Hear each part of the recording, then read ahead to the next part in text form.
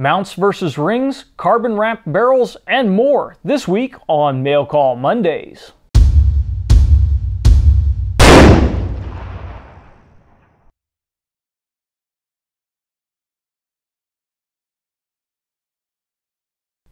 I'm John McQuay with 8541 Tactical, and this is Mail Call Mondays, the show that answers your questions about precision rifles, optics, and equipment.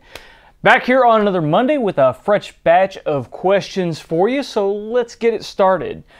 Penny Bags gives us our first question with mounts versus separate rings and bases. When are mounts better than rings and bases, and vice versa? Thanks. Well, generally, mounts and rings and bases serve the same purpose when you look at the big picture. They're just used to hold your scope in a consistent position above the bore of the scope.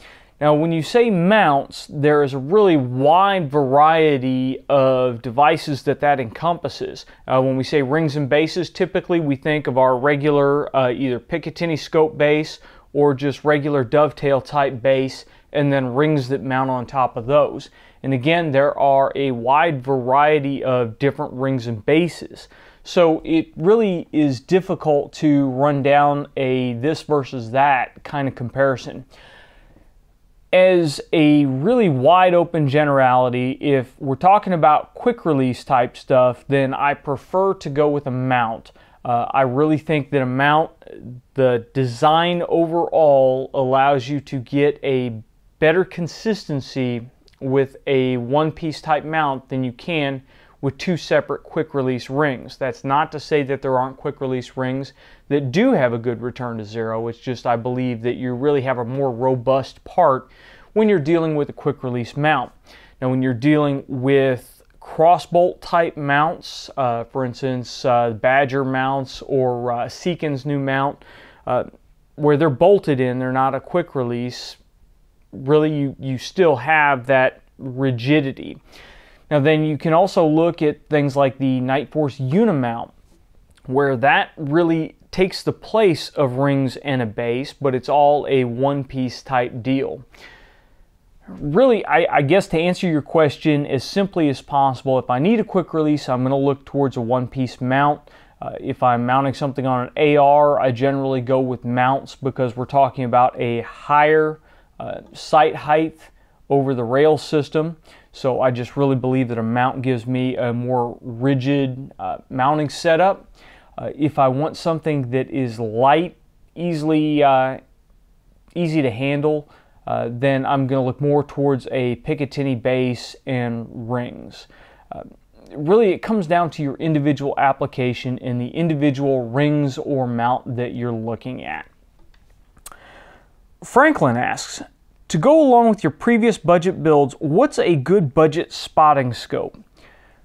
Well, Franklin, when we're talking about budget, you really have to look at things differently. When you're talking about a budget setup, you want to minimize expenditures where they're not really needed and maximize the amount of money that you can put into the key pieces of your shooting setup. What I prefer to do is, instead of trying to split your money between a budget rifle scope and a budget spotting scope, take all that money and put it into the best rifle scope you can afford. In most situations, when you're shooting, you're going to be able to spot through your rifle scope. And generally, a budget rifle scope is going to be higher quality optics than a budget spotting scope. So although you may have a lower magnification range, you may actually be able to resolve better detail through that rifle scope. It's going to depend upon a lot of factors, but that is often what I see. Also throw in the fact that if you are shooting by yourself, then it's kind of cumbersome to come off the rifle and then have to try to look through a spotting scope, whereas it's very easy to fire and spot your impacts through the rifle scope itself. Now, there are situations, some shooting schools, some competitive situations where you do need a spotting scope because you're going to be behind the line and it just really isn't safe to be on a rifle behind the line. But those are really a whole lot fewer than the average guy that's building a budget rifle to go out and plink at the range. So if you have a specific situation, then what I would suggest you do is talk to the other shooters that are in that same situation and find out the scopes that they're using in the different price ranges. I really don't have a whole lot of experience with the budget end of the spotting scopes, because most of the budget spotting scopes I've looked through just are a really poor example of a spotting scope. Jackson asks, how do wind speed / BC work into a formula to adjust for wind? I don't really want to buy a ballistic calculator and would like to learn all my adjustments on paper. Well, Jackson, that's really an admirable goal, but the problem that you run into is the calculations for wind drift and bullet drift themselves are very in-depth. You guys have heard me mention time and time again, I don't like rule of thumb. I don't like guesstimating, especially when we're talking about long-range precision. If we're trying to get a first shot impact at long range, then there's really no room for guessing. There's really no room for just ballpark estimations. You need to be exact, and to be exact, you have to do some pretty long drawn-out calculations. This is where a ballistic calculator really comes in handy. Now, if you can't afford a ballistic calculator, even the couple of bucks it takes for an iPhone or Android or one of your smartphone ballistic calculators, then what I would suggest you do is go to jbmballistics.com and punch in your variables and allow it to output them. The reason that it's very difficult to do it on paper, it's not impossible, but it's very difficult to do it on paper, is you have to take a very wide array of factors into account. The ballistic coefficient, time of flight, lag time, which is the difference between time of flight in the real world and time of flight in a vacuum, the actual time of flight of the projectile from your muzzle to the target, all those things which take in-depth calculations to get themselves. Then you have to take those factors and put them into another in-depth calculation to get your actual drift. In honesty, in the field, by the time you do all those calculations, the environmental effects have changed to the degree to where those calculations are no longer going to be valid. So you're better off to take those calculations, do them on a computer or on a calculator, that's why we have those things, and then punch out a ballistic chart that you can tape to the side of your stock or throw in your data book, and then carry that with you. There are pretty inexpensive solutions out there like the adaptive FDAC, which we will put a link in the description below. If your rifle fits into the ballistic curves that they have available, then that cheap little plastic slide rule that you can keep in your data book will help you out greatly. It doesn't take any batteries. You don't have to worry about electronics failing. But really the cheapest, easiest way to go is go to JBM Ballistics and punch out a ballistic table on that, tape it to the side of your stock, and be good to go. Sean asks, would you discuss some suitable calibers for the wife to shoot at the range? Well, really, you know your wife better than I do, so I can't really give you a specific recommendation for her. But what I can tell you is there's not a whole lot of difference between choosing a caliber for your wife or choosing a caliber for any other new shooter, be it male or female. You're going to have to take into account how recoil sensitive they are, what their body size are, what kind of weight they're capable of holding up and moving around. You don't want to get a rifle that's too big and bulky for them to move, but you don't want to get one that's so light that it's going to recoil and really kick the snot out of them. If they are very recoil sensitive, start off with a .22 rifle. .22 rifles are just really great for training and for getting new shooters into the sport with very little muzzle blast and very little recoil. Now, when you get beyond the .22s, there are 223s. The AR-15 is a really great rifle just as a general purpose rifle. When you put a rifle scope on them, they can be very accurate. They're very low recoil.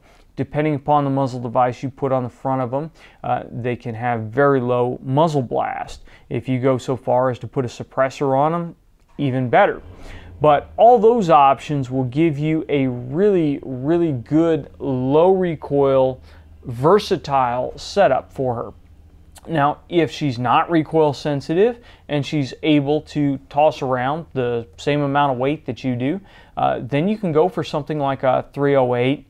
I recommend a 308 over a 243 or a 260 because, again, if we are learning to shoot, we're worried about putting a large amount of rounds downrange in order to perfect the skill. We're not necessarily worried about the razor's edge of competition. We're not worried about running with the front runners. We're worried about We're worried about learning a skill. And that skill requires repetition. Repetition requires more rounds downrange, and you really don't want to build a rifle up for your wife that you're going to have to rebarrel in 2,000 rounds, 3,000 rounds, because that just really is going to put an added expense on it, added stress on it, and you're going to start thinking about how many rounds you're shooting in each session. And you don't want to do that. You want to think about honing the skills. So hopefully that gives you a little bit of idea on how to apply it to your wife. The fact that she is a woman doesn't really have a whole lot of effect on it. Moreover, what her personal preferences are and what her personal body type is. And my wife doesn't like pink, my wife doesn't like girly colors like that, but if yours does, get her a gun that speaks to her. Get her one that is in her colors, get her one that she has had a hand in picking out, because it gives her some ownership in that rifle. It gives her some ownership in what she's doing. Darren asks, was wondering what you would recommend for a new drag bag, preferably in multicam that has enough storage for most necessities for the rifle, ammunition, optics, etc. Doing a great job and keep up the great videos and reviews. Well, Darren, we got something that is right up your alley, and it's sitting right here. This is the new Triad Tactical Precision Rifle Carry Case, and it is in multicam, so you must have been reading my mind. We are finishing up a full review on the Precision Rifle Carry Case, and this really is an excellent setup. This size right here is the current available one, and it is set up for a 20-inch AR, 20-inch bolt gun. There is a larger version that is coming down the pipe, and you can check on triadtactical.com to see when that's going to be available. But this bag has got some really great features. You can use the Precision Rifle Carry Case as a drag bag if you wish, but a lot of the features that are just really not needed on a range case have been eliminated from it. The nose cone, that's gone. The extra snap-on flap, that's gone. It's made of a little bit lighter weight material so that while you can drag it without causing damage to the bag, it's not as much bulk to carry around. The carry handles are centered up so that most rifles will balance out easily. You don't have that nose dragging the ground like you do with a lot of current drag bags out there. And it comes with two really big pockets on here. The rear pocket is big enough that I can put in a 100-round plastic box of ammunition. I can still have room for gloves, towel, data book, all that extra stuff. You could throw binoculars in here if you wish. And it has these nifty little Velcro wrap tie downs and Powell's webbing inside so that you can move these tie downs wherever you want. Now, it's not a standard Powell's grid, so you may find some pouches that will fit, some pouches that don't, but the grid is basically to allow you to move your tie downs wherever you want to put them. You can get optional straps for it to allow it to work like a backpack if you wish. And there are double zipper pulls on it. The front is the same kind of deal. It's a very large pouch, and it has the same Velcro wrap tie downs. This is large enough that I can put a field tripod and spotting scope in it, Velcro it down, I'm good to go. Some shooting mats will actually fit in here. I haven't tried it yet, but I think the Triad Tactical mat will actually go in here and zip up. And again, you've got room for all kinds of extra stuff. And in the main compartment here, again, we have our webbing, tie downs, and we have a cleaning rod slot in the spine of the case. That's kind of hard for you to see there. And up here, a muzzle pocket so that your muzzle goes in there and it's protected. You don't have to worry about it poking through the zipper at the front if you're carrying it nose down. Even the sides of the bag where the zipper are have a nice heavy-duty padding in it, and overall is a very very high quality bag. It is designed by Triad Tactical, and it is sewn here in the USA with US materials, so overall it is a great bag. On the back, it's nice and clean. There are no pockets, no extra stuff there, and you just have the webbing spots to mount your shoulder straps should you decide to use them. This is really great because it can even be zipped open and laid flat and used for a shooting mat if you desire. Again, we're going to do a full review on it soon, but if you're looking for a case, this is one that you definitely want to consider. Now, people will gripe about the cost of the case. It's US made, it's a quality case. They're going to be expensive. They're in line with other US made offerings right now. You don't really expect somebody to bring out something and just really cut the bottom out of the price. It's going to be priced in line with what the rest of the cases are on the market. If that's not your speed, if you really need to save some cash, then something like the Condor drag bag, it'll work. It's lower quality. Some things will just irritate the crap out of you. The hardware on it is really not all that great. And if you actually start dragging it, you will burn holes in it. But if you're just dragging it out of the trunk of your car at the range, then the Condor drag bag will work. I prefer things like the Triad Tactical drag bag if you can afford them, if you've already taken care of the other essentials in your shooting, because it fills multiple roles. As I said, you can lay it flat, you can use it as a shooting mat if you wish. It's got a lot of design features that went into it and just really is a high quality bag. I start to appreciate stuff like stitching and the way the webbing's attached, and little things like that really make a difference between average gear and high-end gear. So take a look at those two if you want. The market is just flooded with drag bags, but that just came out this year and it is really a high quality bag. Jack asks, John, I'd like to know what you look for in an FFP reticle. They all look similar, some are busier than others, but what do you think we should be looking for in a choice of reticles? Love the show. Well, Jack, what I like in an FFP reticle is, first of all, that the reticle is bold enough that you can actually use the crosshairs at the minimum magnification, but that when it's turned up to its maximum magnification, it's not obscuring the target. Most reticles have those bases covered where you crank them down, you can still see the crosshairs. You won't be able to see all the detail in the reticle just because of one of the drawbacks of the first focal plane reticle. But you at least want to be able to see a definite aiming point, and preferably at least the 2 mil hold marks. Those are nice to be able to see when you're cranked all the way down, because then you give an estimation of where you want the holds to be in between those.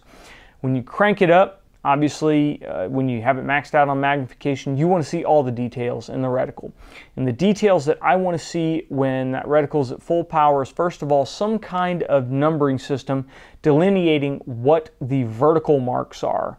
I also like to see the horizontal marks, the horizontal stadia marked, but if they're not, it's not a deal breaker. You're not going to be holding 10 mils of wind generally like you would be holding 10 mils of elevation in a reticle. So as long as I can scan and see the difference between a 1 mil mark, a half mil mark, a quarter mil mark on the horizontal line, then we're good to go. But on the vertical, I really like to see those numbered at least every 2 mils, so 2, 4, 6, 8, 10, etc. I also like to see those numbers placed somewhere that if I'm holding half a mil or a full mil off to the side of the target, that those numbers do not get in the way. It really is distracting when you end up holding and you actually have the number right over the target. So I want the numbers out to the side where they don't really interfere with anything. Now, when I talk about moving the numbers out to the side, the other thing I like to see are wind hold marks. I like to see the little dots like you have in the Vortex EBR2 reticle. Those little wind hold dots are really, really nice to have. You don't have to hold out into dead space. A lot of times in competitions, you're holding for elevation because you have to move rapidly from one target to another. And you also end up holding for wind because you'll have a different wind call for close targets, different wind call for far targets, and the wind changes as you're shooting. So you may have a different wind call from the start to the end of the string. So those little wind hold dots are really helpful in getting me to where I need to be. Now you do have reticles like the Horus reticles.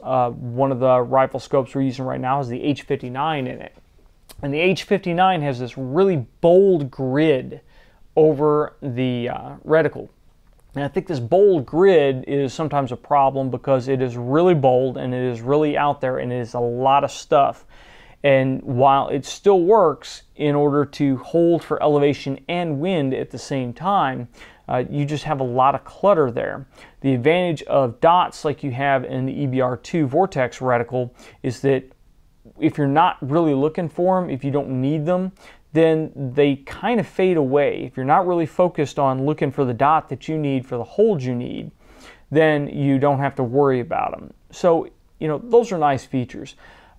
Another reticle that is kind of splits the difference between the Vortex EBR2 and something like the Horus is the Bushnell G2 reticle. That was one that was come up with in cooperation with George Gardner from GA Precision, and it has lighter lines for the wind holds, but there still are lines that come out and hash marks for your wind hold lines as you go down on the bottom of that vertical stadia line. I've had some shooters tell me that they find these very distracting. I've had other shooters say that they really like them. I'm kind of in the middle. I don't really find them all that distracting, but I prefer the dots. I try new reticles as they come out, but really the key thing that you want is you want a reticle that reads in mils. You don't want some proprietary formula. You don't want to have to go look up on the internet what you need your wind holds to be. You want to just be able to look at a ballistic calculator and say, okay, for a 10-mile-an-hour wind, I need to hold a full mil. So this is a 5-mile-an-hour wind, I'm going to hold a half mil. Look through your reticle, there it is, drill it. You don't want to have to think, okay, it's a 4-mile-an-hour wind and I'm shooting a 308 at 2,600 foot per second. So which of these little dots in my reticle does that correspond to? It starts to get a little confusing. So simple is better, but you still want enough detail to make it useful. So it gives that some consideration. There are a broad range of reticles out there, and kind of to dodge licensing fees, every manufacturer seems to come up with their own spin on the mil dot reticle and the wind hold grid. So there are a lot out there, but that's basically what I like to see. I like to see the reticle broken down at least to 1/4 mil marks on the main horizontal and vertical stadia. I like to see numbers at least every 2 mils, and I like to see some wind hold features, some kind of dots or lines that allow me to hold for elevation and wind at the same time. Lowe asks, what's your take on carbon fiber barrels? Well, really, I haven't shot any carbon fiber barrels yet. I haven't done any accuracy testing on any carbon fiber barrels yet because the last few generations of them I just kind of put out of my mind as something for lightweight hunters, something that really wasn't in the tactical or high precision area.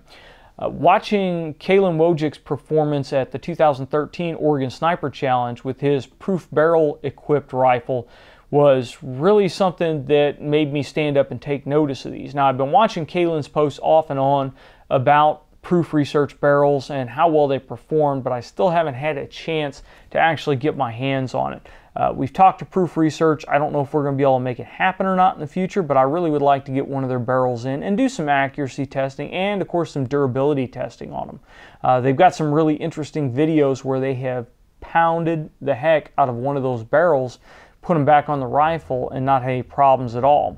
For those of you that are not sure what I'm talking about when I say a carbon fiber barrel, what it is basically a regular barrel blank that has been turned down through the center and then wrapped with carbon fiber and cured. And the carbon fiber lends an incredible amount of strength, but not too much weight to the barrel. It actually is quite a bit less weight than the steel that was removed to make way for the carbon fiber. So you end up with a very light, very stiff barrel, which is the best of both worlds for a rifle that you have to carry. So we'll see if we can get some more hands-on with the carbon fiber wrap barrels. But what I've seen so far, at least with the Proof Research barrels, is very, very interesting. Well, our last question comes from Daniel. Daniel asks, Well, I'm wanting to build another precision rifle. I'm stuck between a Remington 700 and 243 with the 26-inch barrel, or building an AR-10 and having a company turn me a 26-inch barrel. I haven't seen many 243 wins on the AR-10 platform, but I do notice some 243 WSSM in the AR-15 platform. Why aren't there more guys building AR-10s in 243? If I'm not mistaken, in some circumstances, the 243 hits with more energy at 1,000 yards than your conventional 308. Well, Daniel, I think the key reason that you don't see more AR-10s in 243 comes down to barrel life. The barrel life on a 243 is very short compared to the barrel life on a 308. So it's perfectly capable of building an AR-10 with a 26-inch barrel in 243, but what you're going to look at is replacing that barrel at least every 2,000 rounds. When you're shooting gas guns tend to favor a faster shooting style where you're letting less time between each shot. This, of course, heats up the barrel quite a bit more. Heating the barrel up and blowtorching that throat is what leads to 243 barrels dying as quickly as they do. So in a gas gun, that's just going to occur more often. I think this is the key reason why you don't see a whole lot of 243 AR-10s out there or other large frame AR platforms. So if that's what you want to build and you have a specific purpose in doing so, I'd go ahead and do it. I would just go ahead and also have them turn me another 243 barrel on standby if the whole setup ends up being to your liking, because you're probably going to end up replacing that barrel rather quickly. And this is going to be the case with any overboard cartridge where you have a large case capacity and a small bullet. You're going to end up torching that throat pretty quickly. So this is why you see more 260s and 6.5 Creedmoor ARs than you do 243s and smaller than 6mm. They are out there. You can have GA Precision build you a 6mm AR-10 or DPMS LR308 or Mega Arms Ma-10 or any of those, but you're going to replace the barrel probably more often than you would on a bolt gun, just because gas guns favor a faster shooting style. So I hope that answers your question on that. And that's the end of our show today. Hopefully you guys have enjoyed the show. If so, make sure you give us a thumbs up and share our videos. Sharing our videos across the internet really helps us out. If you're a subscriber, thank you very much. If not, please subscribe. And until next time, get out and shoot!